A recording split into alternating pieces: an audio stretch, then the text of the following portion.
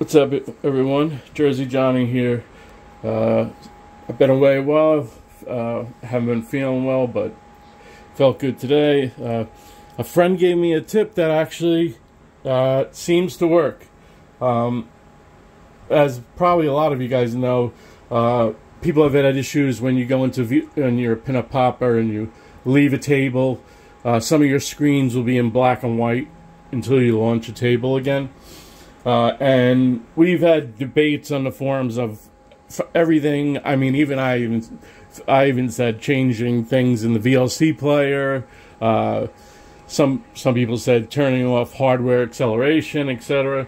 But a friend shared with me this one thing. Now, you might not have the same starting script for VPX as me, but I think a lot of us do. A lot of us have this: set full screen mode, enable true full screen. Okay, that's what most people changed their script to.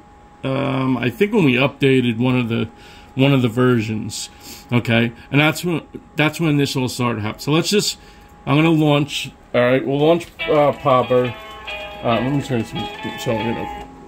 All right, so I'm just gonna launch an old game here. It's Tron. Okay, so here's Tron, right? Let's launch it. Now I have it enabled, just like probably most of you do in your pinup system. You know, your VPX, your emulator script. You probably have full screen. You probably have it set to enabled. All right, so it's kind of hard to sound. Okay, let's start. Shoot it. Just like, of course. Okay, so all right, so there you go. So it's working, right? Let me exit out. Look, there you go. There, look. Back glass is in black and white. Okay, sometimes it's the playfield. You never know, but that's what we're talking about. All right, so let's exit out completely. Okay, all right. You open up your setup. I don't know if you can. You all know how to open up your setup. I mean, especially if you're going to be doing this. All right, go to emulators. Okay. Click on Visual Pinball X. Make sure you click on Visual Pinball X so you don't mess up any of your other things. Launch script. Find the line right here. Set full screen mode. See how it's enable. Just change this back to disable. Okay. Hit save. All right. Close. And I'm gonna exit and launch. Now, all right. Everything's in color. Okay. Let's do the same thing. I'll launch the same game, so there's no, you know.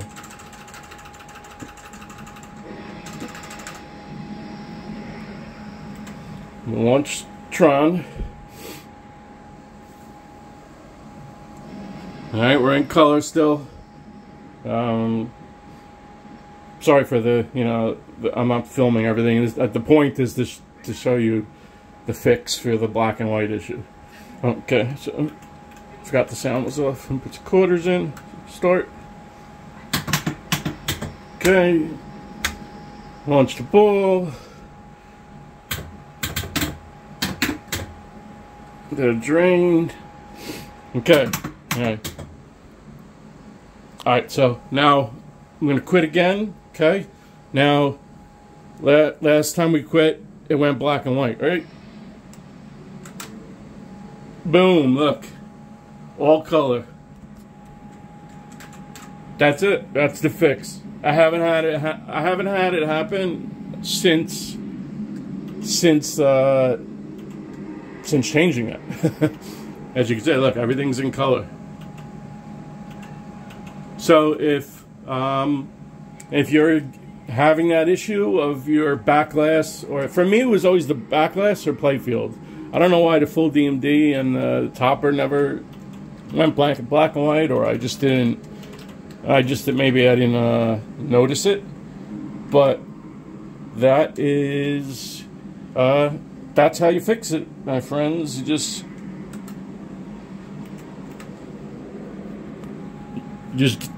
I'll show you one more time, just in there, just so you know. You open up your pinup popper setup, right? You click on the popper setup tab, then you click on emulators.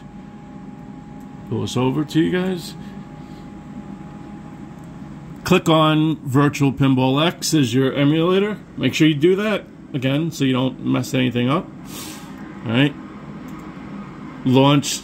You want to go to your launch script, and you want to change your set FS mode from enabled true full screen to disabled.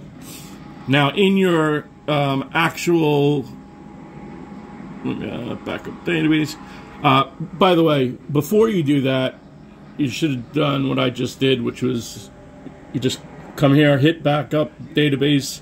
It's always good to do that before you do anything. Okay. I